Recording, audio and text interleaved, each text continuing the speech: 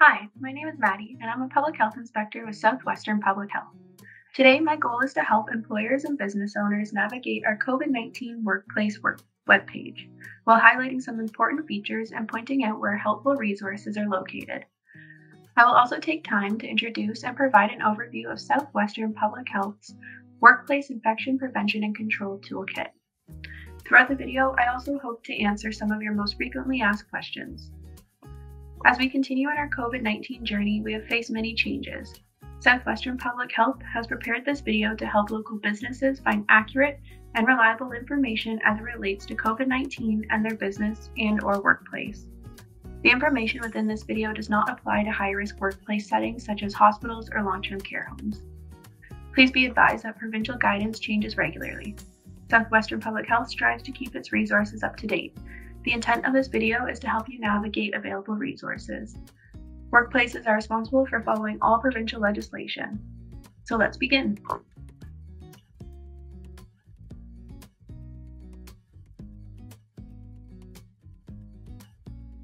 When you first get to the main page of swpublichealth.ca, you will see this banner here, and you will see a variety of icons located below it.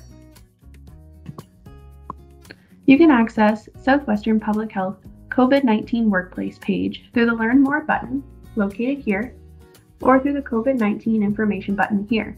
If you click this button, it will bring you to a page with 6 pictures with topics related to COVID-19.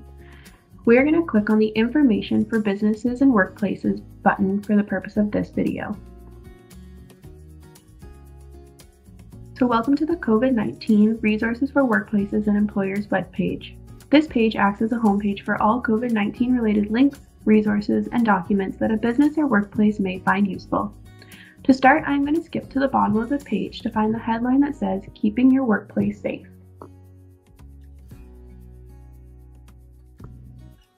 Here you can find a variety of COVID-19 topics that may relate to your workplace or business. Simply click on a topic you may have questions about or require further information on, and a drop-down menu of information and links will be provided for that topic.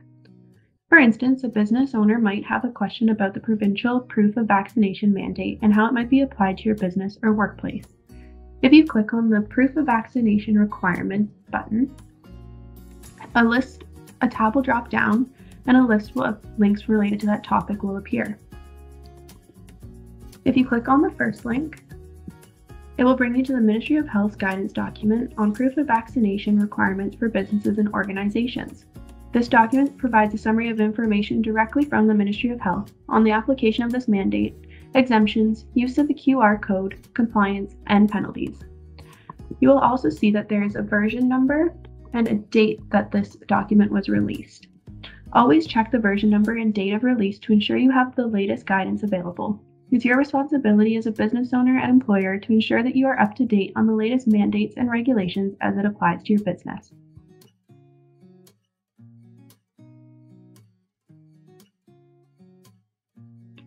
Back to our homepage for COVID-19 resources for workplaces and employers under the heading Keeping Your Workplace Safe. You will see there is more information listed here regarding screening resources, personal protective equipment and face coverings, rapid antigen tests, general guidance on public health measures, and sector-specific guidance. I'm going to stop on sector-specific guidance for a moment.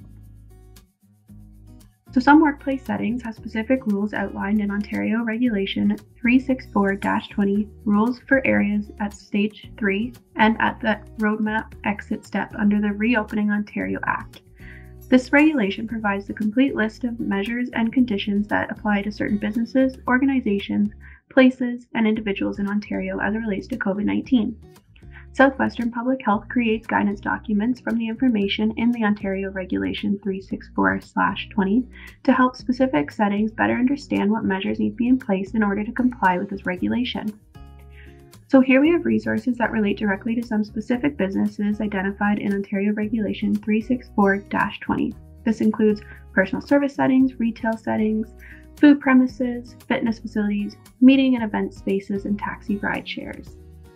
So I'm going to click on the first blue link under the heading of Food Premises, Guidance for Food Premises, created by Southwestern Public Health.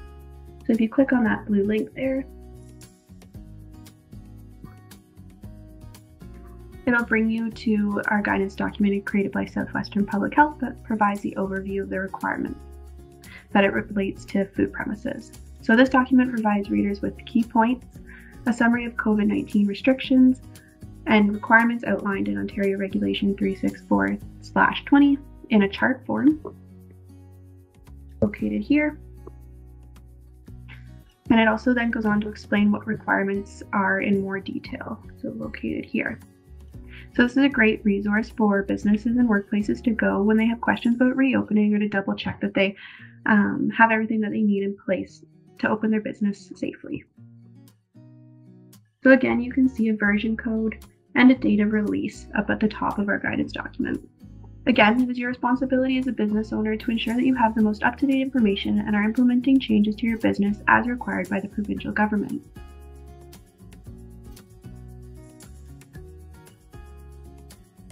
Some workplaces may face situations where COVID-19 is spreading between staff and the workplace. Where there are 2 or more confirmed cases of COVID-19 in the workplace within a 14-day period, and both cases could have reasonably acquired their infection in the workplace, we call this an outbreak. You can find information about workplace outbreaks located here on this tab here. You can see the Ministry of Health has a guidance document on workplace outbreaks, and that link is right here. Southwestern Public Health has also created a document of infection prevention and control measures that workplaces can implement to help stop the spread of COVID-19 within their workplace once an outbreak is occurring. Simply click on these links for more information. As an employer, you are not required to notify Southwestern Public Health when you have a positive employee or an outbreak at your workplace. For more information on infection prevention and control, you can click on the link here.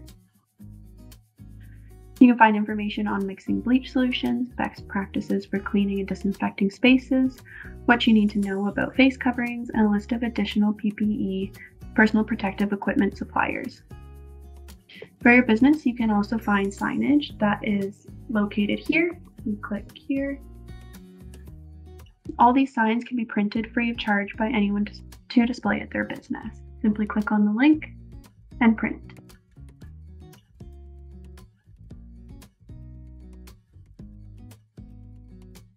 Now I want to take you back up to the top of the COVID-19 Workplace and Employers webpage.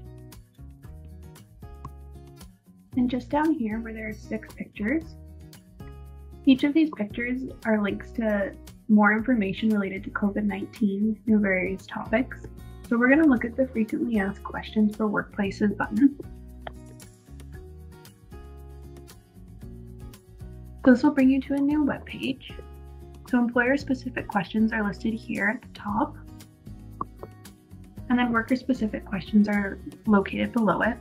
So this page helps workers and employers navigate next steps when someone within the workplace tests positive or develops symptoms of COVID-19. So simply click on the question and an answer will appear. Please note that these answers may change based on current case and contact management guidelines. It's important to check this webpage, ministry guidelines, and regulations often to ensure you are following the most up-to-date information.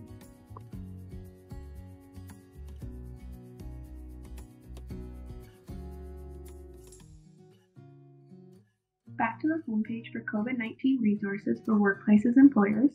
I next want to provide an overview of Southwestern Public Health Infection Prevention and Control Checklist found here.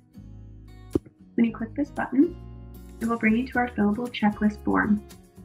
This checklist may be used by non-healthcare workplaces to maintain operations in a way that reduces the risk of transmission of COVID-19. This checklist is designed to be completed by workplaces to self-assess their own infection prevention and control practices. At the top of the checklist, it asks for basic information such as the name, the workplace, and contact information. Below, it provides more information on how to use the checklist. And then in this section here, we ask for basic information about the workplace so we can better understand what infection prevention and control measures might best apply to your setting. For instance, some measures may be more applicable to an office setting rather than a manufacturing plant, and vice versa. Then we get into the actual checklist. Each checklist is broken up by specific categories, the first category being screening. On the left is a list of infection prevention and control measures workplaces should implement as it relates to screening. Some of the measures listed in the checklist are required by the provincial government, and others are measures that are strongly recommended by public health. The user is encouraged to read the items and reflect if this item has been implemented in their workplace. If workplaces have implemented this item, they simply click yes.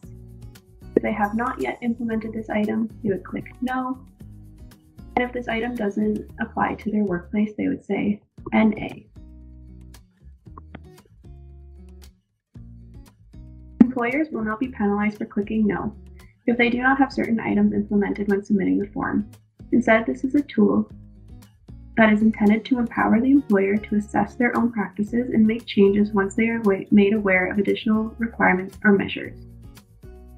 On the right-hand side of the checklist, you will see links to additional resources as it relates to some of the items.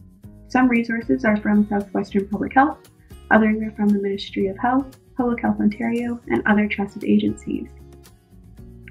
Other important topics covered within this checklist include physical distancing,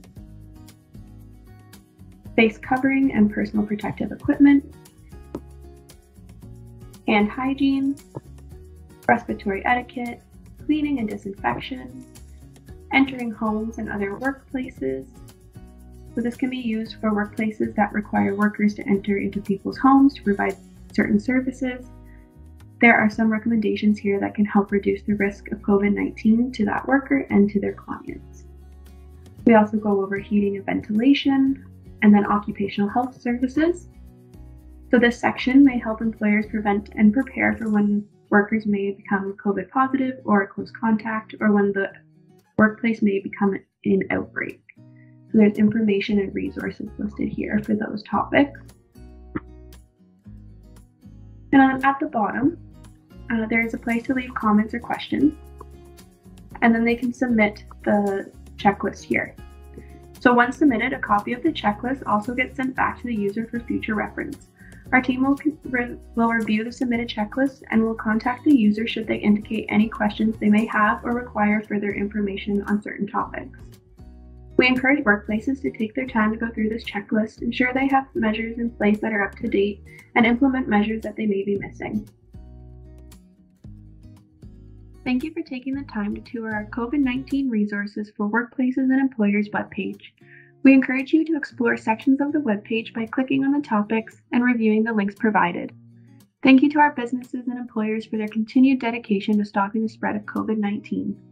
If you still have questions about anything you have seen in this video, please reach out to the following number: 1-800-922-0096, extension 9.